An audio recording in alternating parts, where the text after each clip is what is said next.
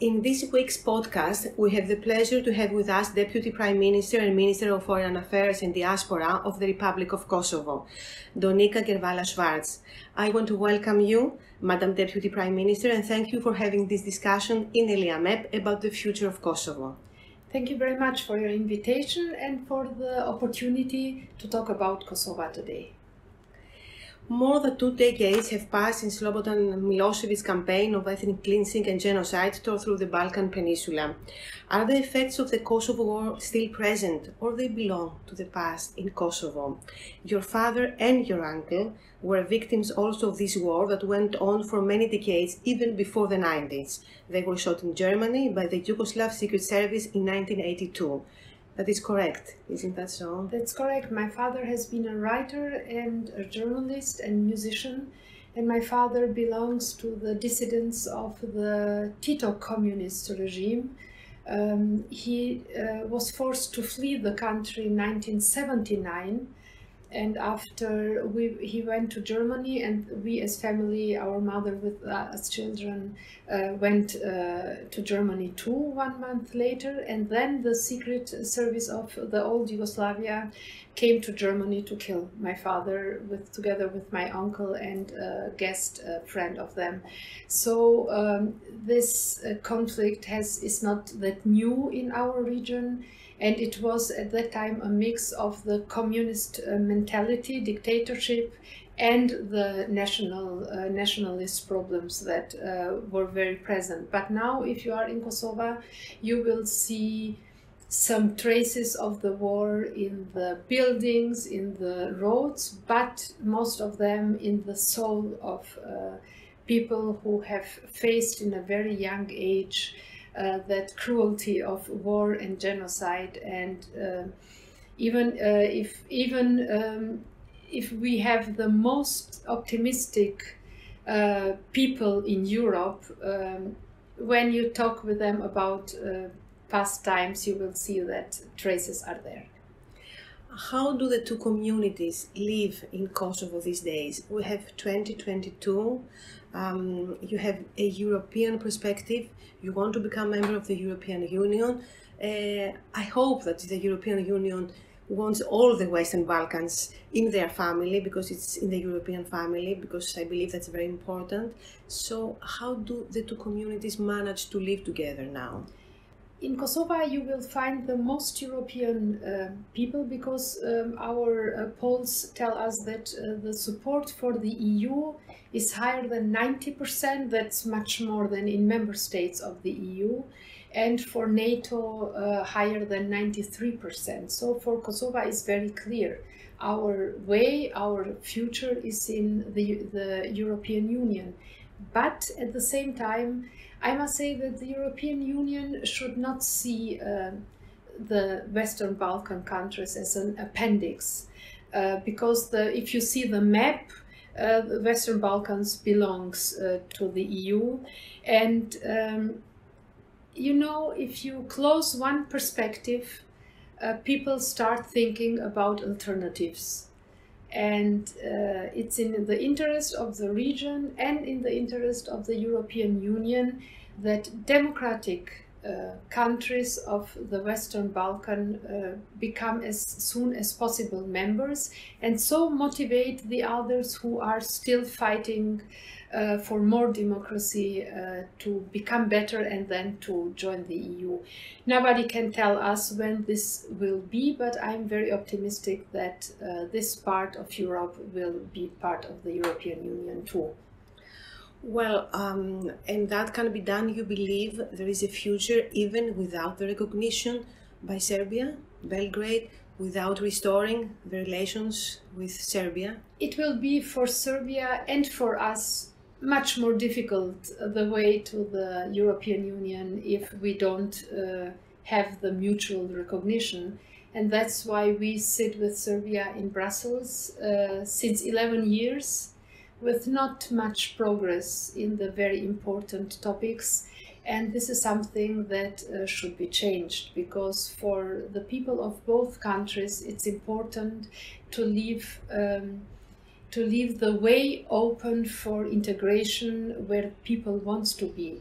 if you see, for Kosovo, it's no question at all what our way is. But I think that it's in the interest of the Serbian society to face the past, to see what has happened, and then to go together with the neighbors with a new spirit. It's not, you don't lose your face if you apologize about crimes you have committed in the past. So it's in the hands of Serbia to open the door and to let us go as neighbors in a future where both of our countries belong in. You have a new government in Kosovo. Are you optimistic that they will bring something new, even in the negotiations, even in the talks with Serbia in Brussels? We have since March a new government. We have won in February last year the elections with more than 50% of the seats in the parliament. We have a huge support in the population because our commitment is for jobs and justice. And so this government is very committed on taking the responsibility for the heavy issues too. We are not escaping our responsibility in talking with Serbia, but we need to have a good plan to the future. And I think this government is prepared for that. Well, you immigrated in Germany, you told us that when you were young, for other reasons. But now Kosovars are immigrating also. They are going to Germany, they are going to Switzerland, and Kosovo is depending a lot on international powers for its well-being and for its economic financial status. Do you think that you can gain also your economic independence in the decades that comes, so that Kosovo can stay in Kosovo?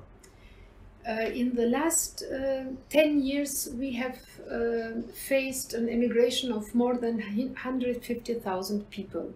Because when people have no trust in their own institutions and they have no trust in the future of their children, they leave.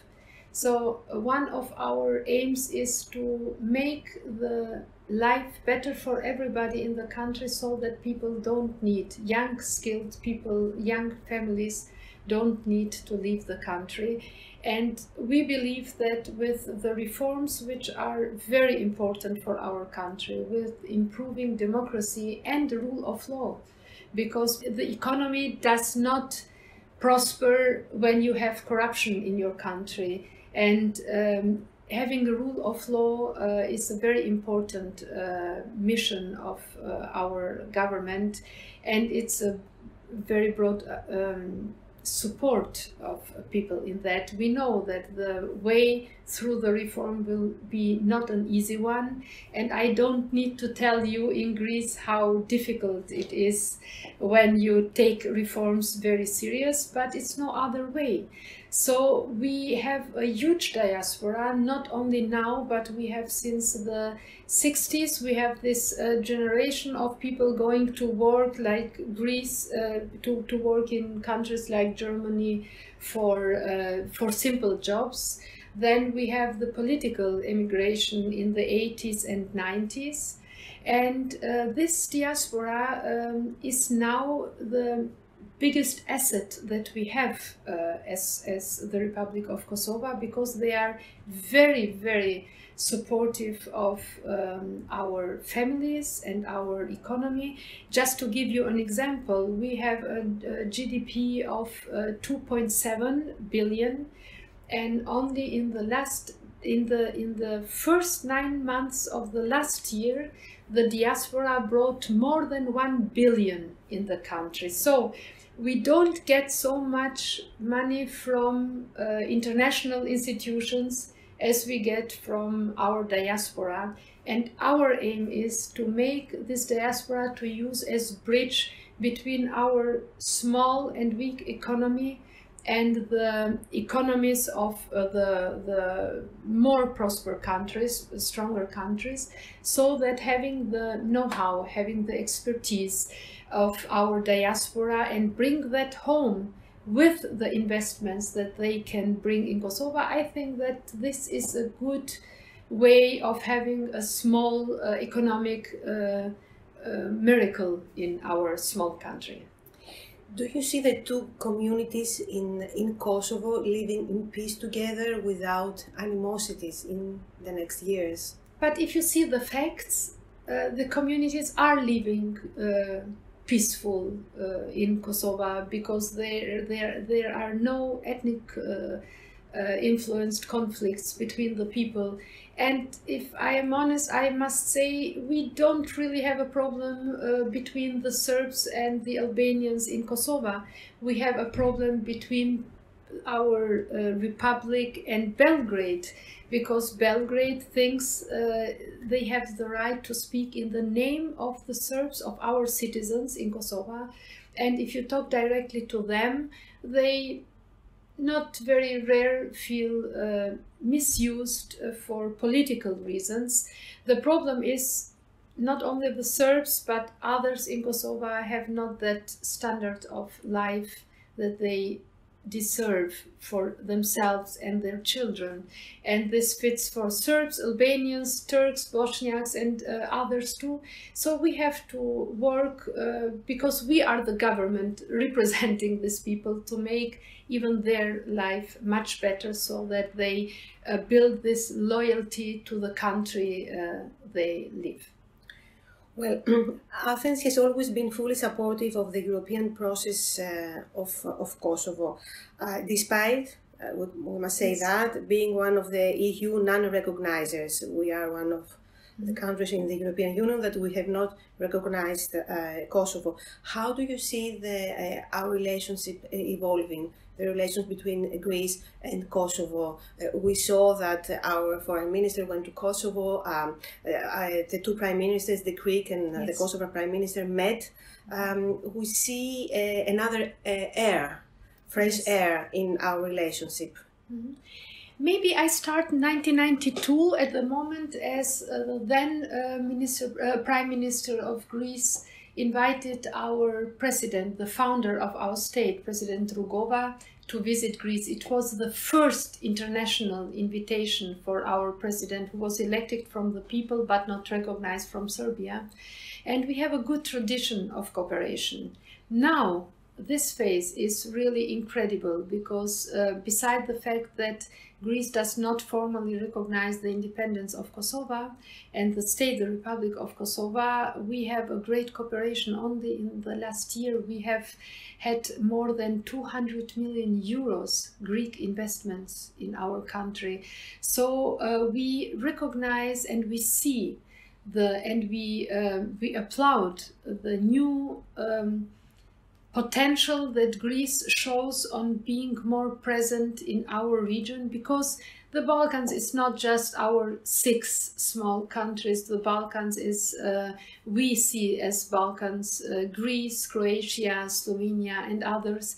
So we are very interested in deepening the cooperation. We are not pushing for independence recognition, but what we push is for more trade, more economy, more people's exchange, more political conversations, more cultural exchange, because that's how cooperation works. We are not focused on showing what divides us. We are really very focused on showing what joins us, and the potential of cooperation with Greece is enormous. And now there is the liaison office in Kosovo and in Athens. And do you think that also will help in our relationship between Greece and Kosovo? We have since years a liaison office of Greece in Kosovo, and we have excellent experience of cooperation with that liaison office. We have had a trade office months ago in Athens. And meanwhile, after the visit of my colleague Dendias in Kosovo, we have upgraded the status of the office, and now it's called Interest Office of Kosovo here. And I think that through our offices we maintain a good cooperation, but that's not the only way, because the direct communication between the capitals and the businesses and others is very important as well.